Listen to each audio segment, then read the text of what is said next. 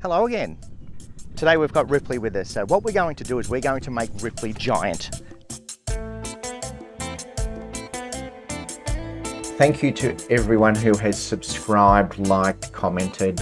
I've almost hit 5,000 subscribers, so thank you very much. And today, similar to my last few videos, I'm winding back the clock and going back into some of the early techniques in Photoshop and having some fun. Okay, Photoshop's all about fun. Today we're going to have fun. We're going to create a large dog. So I'm going to split it up into two parts. The first part is going to be the old school way that I used to do it. And then we have new tools in Photoshop. So I'm going to show you one of the new tools in Photoshop. If you do like it, give it a thumbs up and hopefully you enjoy this video. Okay, so first thing we need to do is get a photo of each of us separately, because what I'm going to do is got to try and keep all our lighting the same. So I'm going to shoot in manual mode. I'm going to shoot at a shallow depth of field. So we're going to shoot at f2.8, create that nice shallow depth of field. It's all about lighting. So what we need to do is get a photo of Ripley and a photo of myself as close to each other as possible so our light doesn't change too much. All right, so what we'll do first, let's get a photo of Ripley first so we can get that over and done with. And then I can get a photo of myself and we can sort of add them together. So let's get Ripley out here. All right, can you just stand here with her, Jade? Okay, I need to try and get her to sit if we can get her to sit.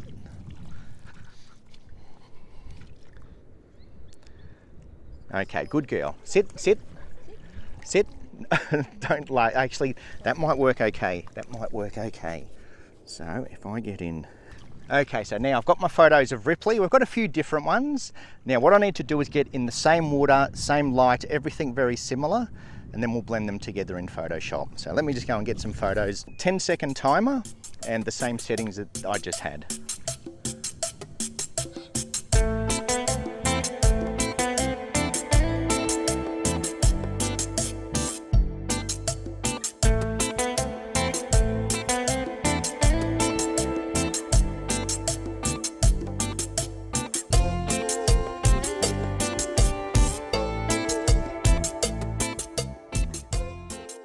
Now onto the editing side of things, and this is where we're going to have a bit of fun.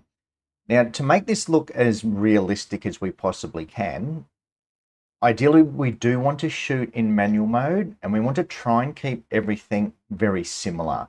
So here's the two images that I've chosen. So what I've done, I've just brought them in with the same white balance, basically the same camera settings, and we're trying to make them look as similar as possible just to make the blend look a bit better. So the first thing we're going to do is start with Ripley, and I'm just going to come up to select subject.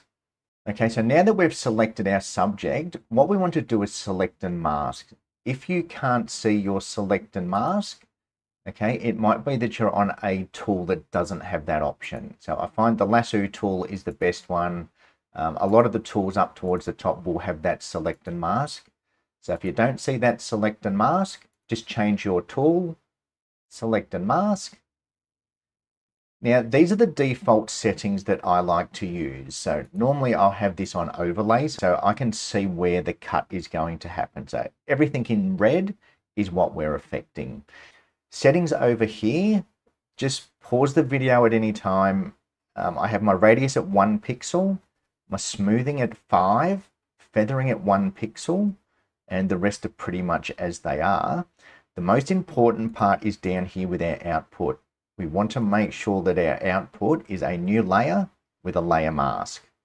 Okay, so feel free to pause the video at any time. You'll see what I've got selected here. But most importantly, new layer with layer mask, and then press OK. And that's going to select just our subject. So now what we want to do is we want to move our subject onto our other image.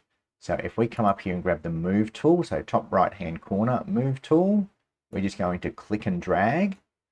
And then we're going to grab this layer here that has the mask. Because we've created a new layer with a mask, we're going to select that, click and drag, and that will bring over our layer with the mask. So we can close this one down now. We don't need that anymore. So now here we have Ripley masked out, and we can just, with our move tool, we can move her around wherever we want. Okay, so I'm going to put her around about there. Okay, so now we have Ripley on our photo, and if we just press Control or Command and T, we can move her around, make her big or as small as we like. Okay, in this case, let's just make her a little bit bigger, make her really look good. Now, to make the blend look nice, just what I'm doing is lining up her feet so they are in the water. Okay, now what I want to do is I want a white brush. So if we just press this little arrow here, or X on the keyboard will alternate between black and white. What we want to do is we want to start to paint in some of this mask. Okay, so remember, blacks out. We've blacked out all the water and all the background and just selected our subject. So we've blacked out everything around Ripley. So a white brush is going to undo what we've blacked out. Now, with our opacity down nice and low, so somewhere down around about 10%, with a white brush on the layer mask, so make sure you are on that layer mask. And if we just start painting, that's going to start to reveal both her shadow and some of the water from the original image. Okay, so I'm just going to slowly start to paint until we start to blend some of the water from her original photo in with this one. Okay, and I'm even just going to bring it over nice and smoothly so we start to blend some of that water in with our other image. Okay, so now starting to look a bit nicer. Okay, so somewhere I'm even just going to slowly feather in. I don't want to go up into the sand too much because this image didn't have sand. Okay, so just the water parts, and we're just going to blend it in even just around my feet just to make it look a little bit more natural. So somewhere around about there is looking pretty good.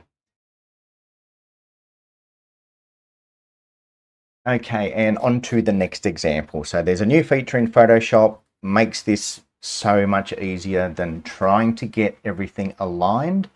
So similar to what we had before, we've got a picture of Ripley, but what I'm going to do is put her onto this background. So completely different white balance, everything's different, but I'm going to show you this new feature in Photoshop. So similar to what we did before, we're going to select her, but what I'm going to do first is with my move tool, I'm going to click and drag, and then I'm just going to place her on top before we do the selection. So just with my move tool, click, drag, hold the shift key, and that'll place her directly in the middle. And I'll just quickly resize because my old photo was taken on a 20 megapixel. This one's now 24. So Control or Command and T for transform will let us resize. Okay, so again, similar to what we did with the first image, we're going to come up to select, subject. Okay, and again, we're just going to grab our lasso tool so we can see our select and mask. Okay, and now what we're going to do is if we come up to our view mode and we're going to change our view to on layers. So then we're going to see it on the actual layer. Okay, so from there, that's where we can use our refine edge tool if we need to. But in this case, I'm just going to leave it as it is. So that's another good way of doing this. Just, move your layer first, select your subject, do it on layers, and then you'll get to see. Now, as you can see, white balance, everything is completely different. It's all, it doesn't match. All I'm going to do for now is hit OK. And now we've got our subject on our background layer. So now we can delete this layer here because that was our reference. Now we've got our layer with a layer mask. If we click on this top layer, I'm just press Control or Command and T for transform. And we can basically move Ripley around to wherever we want. Okay, so I'm going to keep her around about that same size, but I'm just going to move her over, just over this way a little bit. Have her nice and big in the frame, somewhere around about there. Now what we're going to do, this is this new feature in Photoshop that I was talking about, and it is really good, okay? Now, if you don't see it on your screen, what we're going to do is come up to Window, and down to contextual taskbar. So contextual taskbar, you'll see these options appear. And all I'm going to do is hit Harmonize. Click Harmonize. It's going to take a while. It does use AI. It's an AI thing, but it will save you a lot of time if you just want to do this quickly. And you watch what this does. Okay, and as with all the AI tools, they give us a few different options. But as you can see, it's changed our white balance. It's even put in a shadow. So it's created a shadow for Ripley, and it gives us a few different options. Now, you also need to note you do need an internet connection for the AI tools, and you do need a pretty beefy PC or laptop or system to run a lot of the AI tools. Okay, but as you can see, it gives you lots of different options, and it changes our white balance and makes it look good. So I'm going to go with the second one. I think the second one looks okay. Then we can just hit this little close tool. Okay, so there's our image without anything, and there's our new. And as you can see, it's putting in a shadow. It's doing everything for us. Okay, it's literally one click. Okay, and because we have a layer mask, we can still do things with it. So if I want to, let's just say we don't like how dark Ripley's face is. If I grab my brush tool, and what I'm going to do is grab a black brush, and we're going to black out the bits we don't like. So a nice soft brush, opacity nice and small. And then if I just kind of black out her face a little bit, what it's going to do is reveal that original image underneath. Okay, so I'm just going to brighten her face up just a little bit, maybe come down into the water just a little bit, just with a nice soft brush, and then we're just brushing a little bit out. But yeah, that's it. That's the new tool. That's how we can have some fun in Photoshop, and that's what Photoshop is all about. It's all about having some fun and doing some things that we wouldn't normally be able to do. Okay, occasionally you will see lines like this in your image. All I'm going to do is grab a black brush, go back up to 100%, and we'll just black that out. With that layer mask selected, we'll just black that little line out, and that should disappear. And same with this one. If we just go to that, use our black brush and just black out the bits that we don't want. Okay, so when working with layers, yeah, sometimes you'll see the borders of the previous layer. So just click on a layer mask and blacks out. So you can black out all the bits that you don't want. And then finally, layer, flatten image. And there we have our image. Okay, if you want this bar gone, which I don't like to have that bar there, if we just click these three little dots and hide bar. Okay, so then we've got a nice clean interface to work with. Okay, so that's it for this one. Hopefully you did like it. If you did, give it a thumbs up. Feel free to subscribe. Back out live soon. We'll do some more live non-Photoshop videos. I'll show you how we actually capture images in camera without Photoshop. So hit subscribe if you want to see that sort of thing. And hopefully I will see you all again very soon. Hello again. Today, working with dogs, don't do it. Okay, when they say don't work with animals and children, there's a reason behind it.